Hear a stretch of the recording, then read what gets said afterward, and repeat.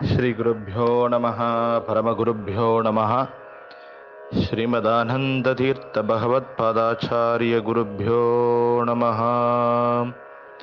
हरिः ओम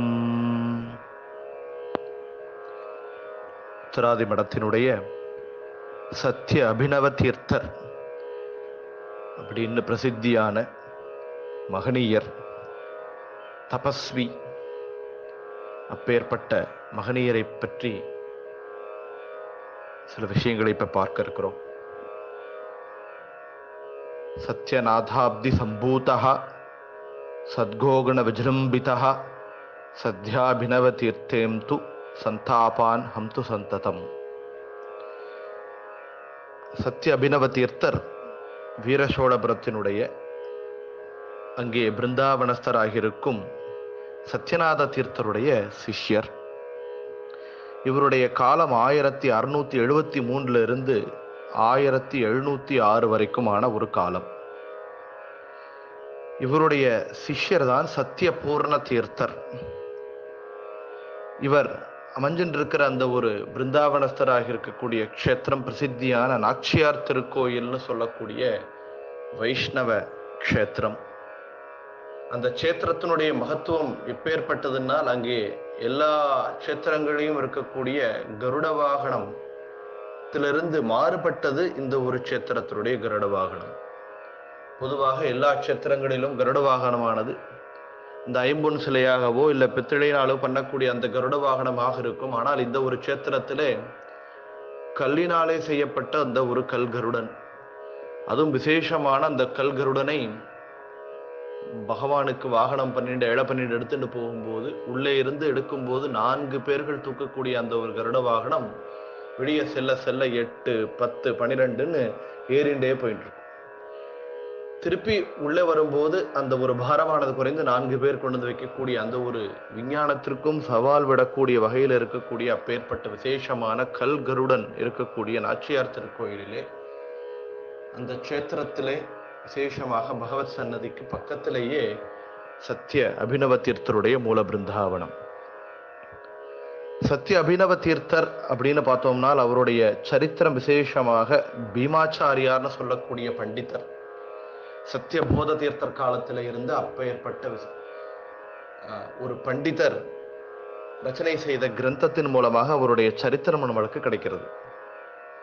சத்ய அபினவ தீர்த்தர் பூர்வாசிரமத்திலே நரசிம்மாச்சாரியாரு அப்படின்னு அவருக்கு பெயர், கேசவாச்சாரியார்னு சொல்றோம். அவர் சத்யநாதர் காலத்திலே சத்யநாதருடைய அந்த ஒரு காலகட்டத்திலே சத்யநாரதர் அந்த ஸ்ரீமடத்தை நிர்வாகம் பண்ணிட்டு பட்ட மேத்துண்டு பீட்டாதீஷராக இருந்த ஒரு காலத்திலே அந்த மடத்திலே இருந்தவர். அந்த மடத்திலே சேவை பண்ணிட்டு இருந்தவர், சமையல் பண்ணிட்டு இருந்தார்னு சொல்றார். அவருக்கு விசேஷமான பாண்டித்யம் இல்லை, ஆனால் ஆச்சாரசீலராக இருந்துண்டு மடத்திலேயே இருந்துண்டு சேவை பண்ணிட்டு இருந்தவர், சாஸ்திர சிரவணம் பண்ணிட்டு இருந்தவர், சத்யநாதனுடைய அனுகிரகத்திற்கு பாத்திரரானவர். அப்பேற்பட்ட விசேஷமான ஒரு சேவையை பண்ணிட்டு இருந்த நேரத்தில் சத்யநாத தீர்த்தர் யாருக்கு அவருக்கு அப்புறமாக பீட்டத்தை கொடுக்க போறாள் அப்படின்னு எல்லா பண்டிதர்களும் எதிர்பார்த்துட்டு இருந்த நேரத்தில் சத்யநாத தீர்த்தர் விசேஷமாக நரசிம்மாச்சாரியாரை அழைத்து அவர் மேலே தன்னுடைய கரக்கமலத்தை வச்சார்னால் விசேஷமான குரு கட்டாட்சத்திற்கு பாத்திரராகி பரிபூர்ணமாக மத்வ சித்தாந்த கிரந்தங்களுடைய ஞானம், அந்த சர்வமூல கிரந்தங்களும் டீகா டிப்பணி கிரந்தங்களும் விசேஷமாக அந்த சத்யநாத தீர்த்தருடைய கரக்கமல ஸ்பர்ஷத்தினாலே குருவனுடைய கட்டாட்சத்தினாலே சித்திக்கிறது அவருக்கு. எப்படி ரகுத்தம தீர்த்தர் ஒரே நாள் இரவிலே அவருடைய குருவான ரகுவரியருடைய அனுகிரகத்தினாலே பரிபூர்ணமான அந்த ஒரு ஞானம் அவருக்கு சித்திச்சதோ, இப்படி விஜயதாசர் அந்த ஜலத்தை எடுத்துட்டு போயிட்டு இருந்த சேவை பண்ணிட்டு இருந்த அந்த ஒரு சேவகன் மேல தன்னுடைய கரக்கமலத்தை வச்ச போது நியாயசுதா அவருக்கு அனுவாதம் பண்ணாரோ, அதே போல குருவினுடைய கட்டாட்சத்தினாலே விசேஷமான அனுகத்திற்கு பாத்திரரானவர் சத்ய அபினவ தீர்த்தர். அதனாலே அவருடைய சரித்திரத்தை பார்த்தோம்னால் அவர் வாழ்நாள் பூர்த்தியாக ஒரு நாள் விடாம சத்யநாத தீர்த்தருடைய பாதுகைக்கு பூஜை பண்ணாமல் வேற ஒரு காரியம் பண்ணதில்லை. காலையில் நிர்மால்யா விசர்ஜனம் பண்ணப்புறம் தினப்படியாக சத்யநாத தீர்த்தருடைய பாதோதகம் எடுத்துண்டுதான் வேற எல்லா வேலையும் பண்ணிட்டு இருந்தார். தன்னுடைய கிரந்தங்களை ரச்சனை பண்ணால் கூட அந்த ஒவ்வொரு கிரந்தத்திலும் அவர் முடிக்கும் போது சொல்லக்கூடிய ஒரே வார்த்தை என்னன்னால், சத்யநாத தீர்த்தருடைய அனுகிரகத்தின் மூலமாக சத்யநாத தீர்த்தரே பிரேரணை பண்ணி எழுத வச்சதனால எழுதிய கிரந்தம்னு விசேஷமாக தன்னுடைய குருவை ஒவ்வொரு இடத்திலையும் ஸ்மரிக்கிறார். அவருடைய சரித்திரத்தை சுருக்கமாக பார்க்க போறோம். அதில் விசேஷமாக ஒவ்வொரு ஆபத்து வந்த போதும், ஒவ்வொரு ஆபத்து வந்த காலத்திலும் விசேஷமாக தன்னுடைய குரு சத்யநாத தீர்த்தருடைய ஸ்மரணை மாத்திரத்திலேயே அந்த ஆபத்திலிருந்து விடுபட்டேன்னு அவரே விசேஷமாக தன்னுடைய பிரவச்சனங்களிலே சொல்லியிருக்கார். அதே அவருடைய சரித்திரத்திலையும் வர்றது. இப்படி தினப்படியாக சத்யநாத தீர்த்தருடைய பாதோதகத்தை பாதுகையில பூஜை பண்ணி எடுத்துட்டு இருந்த அந்த தீர்த்தத்தை ஸ்வீகாரம் பண்ணிட்டு இருந்தவர் ஒரு நாள் எதேச்சையாக பண்ண முடியாமல் போயிடுறது. ராமேஸ்வர கஷேத்திரத்திலே சேது தரிசனத்திற்கு போயிட்டு இருந்த சத்ய அபிநவ தீர்த்தர் ஒரு நாள் தன்னுடைய குரு பாதோதகம் எடுத்துக்க முடியாம போற நேரத்திலே அவருக்கு அங்க போனால் சேது தரிசனமே ஆகிறது இல்லை. ஏனால் பகவான் இப்பேற்பட்ட ஒரு தர்ம காரியத்தை அனுஷ்டானத்தை தினப்படியாக பண்றவர்கள் ஒரு நாள் தவற விட்டா கூட அதை தவறவிடாமல் பண்றான் பகவான். அதனால அப்பேற்பட்ட காரியத்தை பகவான் பண்ண வச்சிருக்கான். உடனே தன்னுடைய ஸ்ரீமடத்திற்கு திரும்பி வந்து சத்யநாத தீர்த்தருடைய பாதுகைக்கு பூஜை பண்ணி அந்த பாதோதக்கத்தை ஸ்வீகாரம் பண்றார். திருப்பி போய் பார்த்தால் அதே நேரத்தில் சேதுவனுடைய தரிசனம் அவருக்கு விசேஷமாக ஆகிறதுன்னு அவரே தன்னுடைய சரித்திரங்களிலே காமிச்சு கொடுத்திருக்கார். அப்பேற்பட்ட குருவினுடைய பரிபூர்ண அனுகிரகம், குருவின் மேல் அபரிவிதமான பக்தி உடையவர் சத்ய அபிநவ தீர்த்தர். அவர் ஒரு தடவை சமுத்திர ஸ்நானத்திற்கு போயிட்டு இருக்கும் போது அந்த சமுத்திர ஸ்நானத்திற்கு போன இடத்துல எப்போதும் அந்த க்ஷேத்திரத்தில் இருக்கக்கூடிய ஒரு பிராமணர்கள் புரோகிதர்கள் பொதுவாக அந்த சங்கல்பம் பண்ணி வைப்பா. அந்த நேரத்தில் இவர் போன நேரத்தில் அங்கு யாருமே இல்லை. சங்கல்பம் பண்ணணும், தீர்த்த ஸ்நானத்திற்கான சங்கல்பம் பண்ணணும் போது யாருமே இல்லைங்கும் போது யாரையும் இல்லையேன்னு பகவானை ஸ்மரிச்சுட்டு இருந்த நேரத்தில் அந்த க்ஷணத்திலே எங்கிருந்து வந்தான்னு சொல்ல முடியாத அளவிலே ஒரு பிராமணர் வர்றார். வைஷ்ணவராக காட்சி கொடுக்கிறார். அவர் அந்த நேரத்தில் சத்ய அபிநவ தீர்த்தனுக்கு ஸ்நான சங்கல்பம் செஞ்சு வைக்கிறார். ஸ்நானத்தை விசேஷமாக பூர்த்தி பண்ண அப்புறம் ஸ்நான சங்கல்பம் செஞ்சு வச்சு அந்த பிராமணருக்கு யதாசக்தி காணிக்கையை கொடுக்கணும் அப்படின்னு சொல்லியிருக்கு. அதனால காணிக்கையை கொடுக்கணும் அப்படின்னு அவர் பார்க்கும்போது அந்த இடத்துல அவர் இல்லை. சுத்தி முத்து எந்த இடத்துல பார்த்தாலும் அவரை பார்க்க முடியலே. அப்பொழுது அவருக்கு பகவான் உணர்த்தரார், சூச்சனை கொடுக்கிறார். பகவானே சாட்சாத் ஸ்ரீஹரியே சத்யாபிநவ தீர்த்தருடைய ஸ்நானத்திற்கு சங்கல்பம் செஞ்சு வைக்கிறதுக்காக அந்த சமுத்திரத்திற்கு வந்து அனுகிரகம் பண்ணியிருக்கான்னு பின்னாடி தெரிய வருது.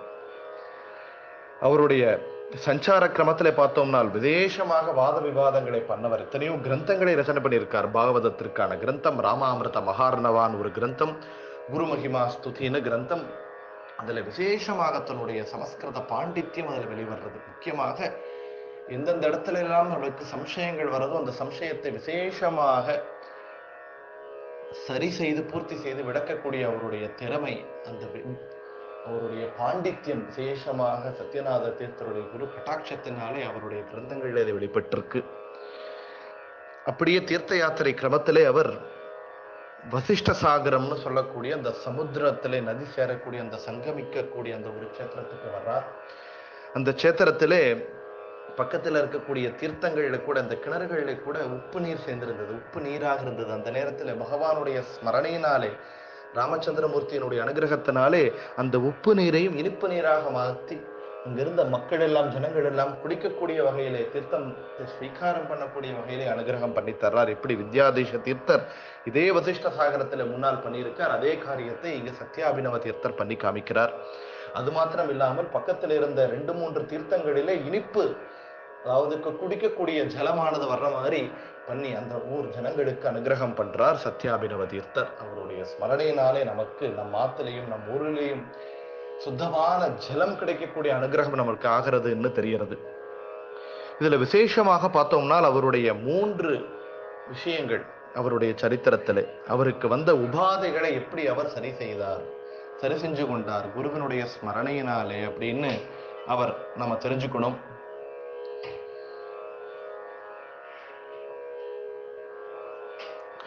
அதுல 3 உபாதைகளை பார்க்கிறோம். சோர உபாதை, அக்னி உபாதை, ராஜ உபாதைன்னு 3 விதமான சோதனைகள் அவருக்கு வர்றது. அந்த ஒவ்வொரு கட்டத்திலும் சத்யநாத தீர்த்தருடைய ஸ்மரணையினாலே, குருவினுடைய ஸ்மரணையினாலே அவர் சரிஞ்சென்று கிளம்புறார்.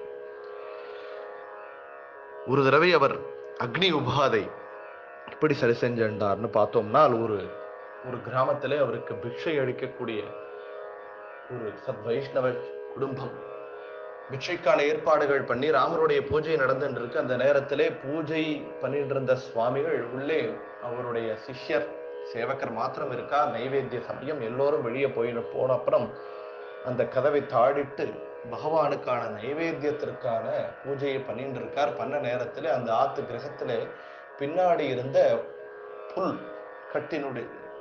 புல்கட்டிலிருந்து பெரிய நெருப்பானது பத்திண்டு அந்த அக்னி அந்த கிரகம் முழுக்க பரவக்கூடிய நிலையில எல்லோருக்கும் சுத்தி ஆகிறது. வெளியே இருந்த ஜனங்கள் எல்லாருக்கும் தெரிகிறது. அந்த நேரத்துல பூர்த்தியாக சத்யநாத தீர்த்தருடைய ஸ்மரணையினாலே சத்யநாத தீர்த்த குருவே நமகான்னு திருப்பி ஸ்மரிச்சுண்டு சத்யநாத தீர்த்த குருவாந்திரகிட்ட ராமச்சந்திரமூர்த்தியை ஸ்மரணை பண்ணதுனாலே அந்த ஒரு ஜனங்களுக்கும் அந்த சிஷ்யருக்கும் யாருக்குமே எந்தவித ஆபத்தும் இல்லாமல் ராமர் பூஜையும் பூர்த்தி செய்து விசேஷமாக யாருக்குமே எந்தவித கஷ்டங்களும் ஏற்படாமல் விசேஷமாக சத்யநாதருடைய அனுகிரகத்தினாலே அந்த அக்னி உபாதையிலிருந்து வெளிவர்றார் சத்ய அபினவ தீர்த்தர்.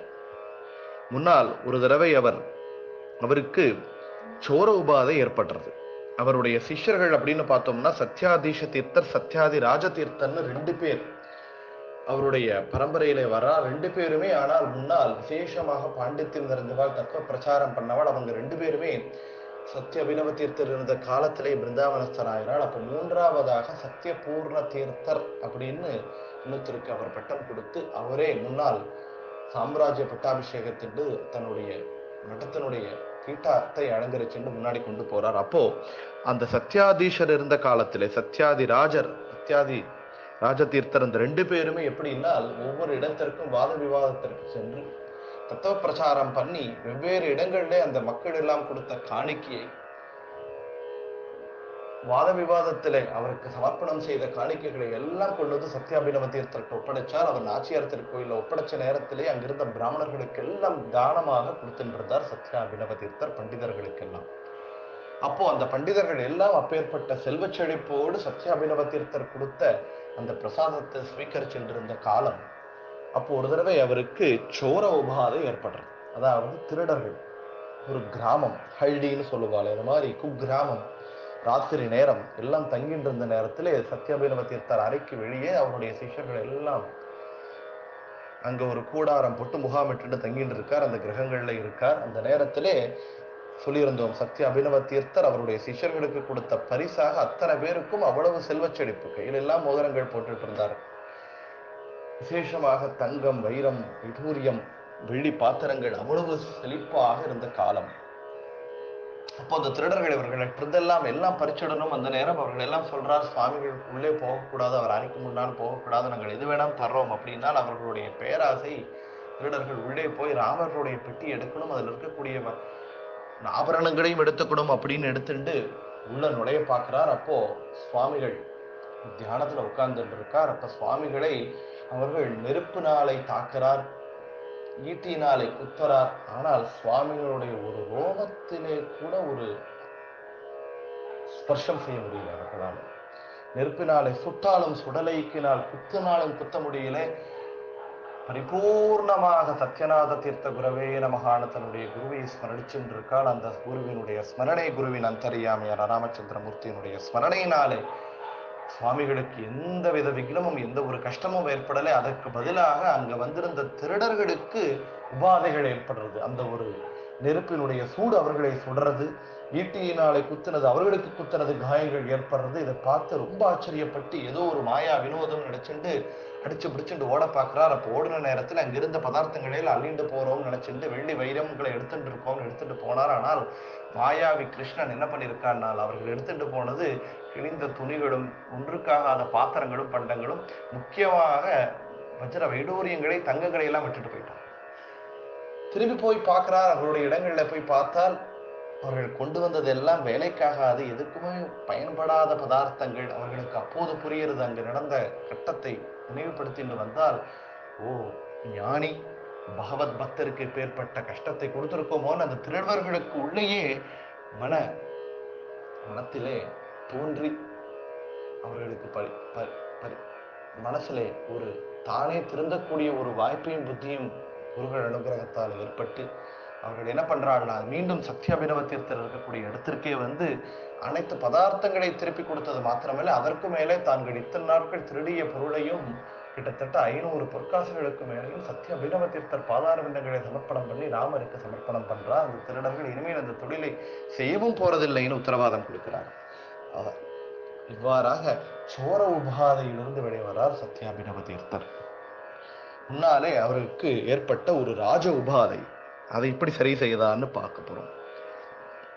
அந்த காலத்தில் முஸ்லிம்கள் ராஜாக்கள் இருந்த காலம், ஔரங்கசீப்பனுடைய ஆட்சி அமர்ந்த காலம்.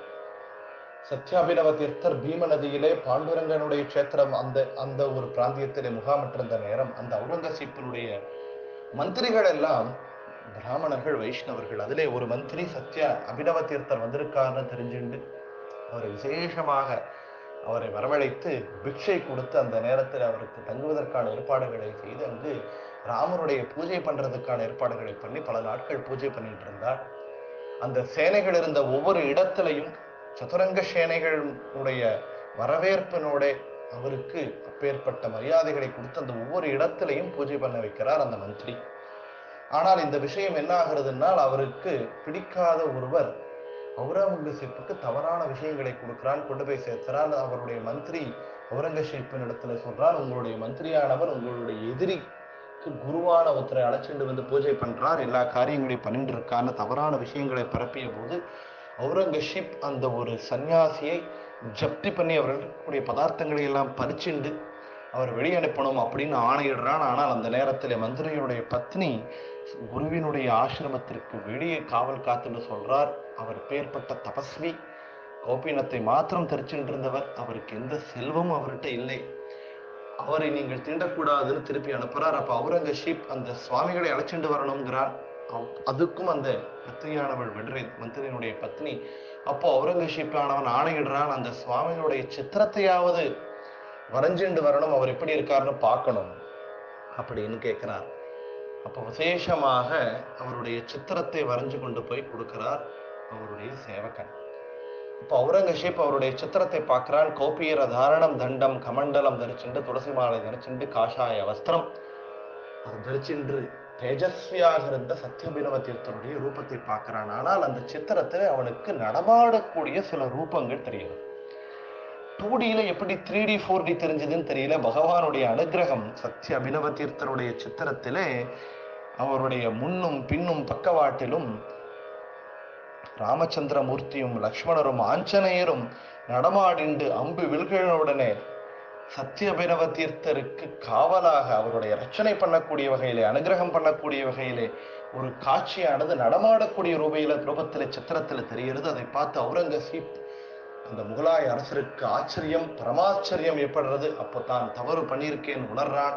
அப்ப மந்திரி இடத்துல சொன்னபோது மந்திரி சொல்றார், பெரிய ஞானி தபஸ்விக்கு நாங்கள் அபவாதம் பண்ணிட்டேன், அதனால அவருக்கு சதுரங்க சைன்யத்தினோட அவருக்கு மரியாதைகளை கொடுத்து அவருடைய அடுத்த சேத்திர யாத்திரைக்கு உதவணும், தாங்கள் சேவையை பண்ணி இந்த பாப்ப பரிகாரம் பண்ணிக்கணும்னு சொன்ன நேரத்திலே ராஜ சைன்யத்தை அடைப்பு விசேஷமான மரியாதைகளுடனே யானை குதிரைகளோட அவரை வேற ஊருக்கு அனுப்பி வைக்கிறான் ஔரங்கசீப்.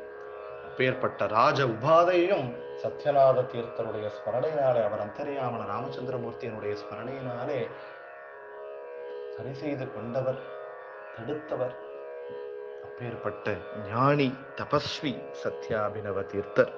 அப்பேற்பட்டவருடைய ஸ்மரணை நமக்கு விசேஷமாக முக்கியமாக குரு பக்தியை நமக்கு கொடுக்கிறது, பகவத் பக்தியை கொடுக்கிறது. நமக்கு எல்லாவற்றை காட்டிலும் அவர் எழுதிய கிரந்தங்கள் அந்த ஞானபக்தி வைராகியத்தை நமக்கு கொடுக்கட்டும் அப்படின்னு சொல்லி பிரார்த்தனை பண்ணிண்டு, விசேஷமாக அந்த சத்யாபிநவ தீர்த்தருடைய சரித்திரம் நமக்கு முக்கியமாக ஆயுள் ஆரோக்கிய ஐஸ்வர்யத்தை கொடுத்து, முக்கியமாக பகவத் பக்தியையும் குரு பக்தியும் நமக்கு எல்லோருக்கும் கொடுக்கட்டும்னு பிரார்த்தனை பண்ணிண்டு 2 வார்த்தைகளை சத்யாபிநவ தீர்த்த குருவாந்தர்கத, சத்யநாத தீர்த்த குருவாந்தர்கத, பாரதீய ரமண முக்கிய பிராணாந்தர்கத, சீதாபதி ஸ்ரீ ராமச்சந்திர மூர்த்தி பிரீத்தியாகட்டும்னு சொல்லி கிருஷ்ணார்ப்பணம்னு சொல்லி முடிக்கிறோம்.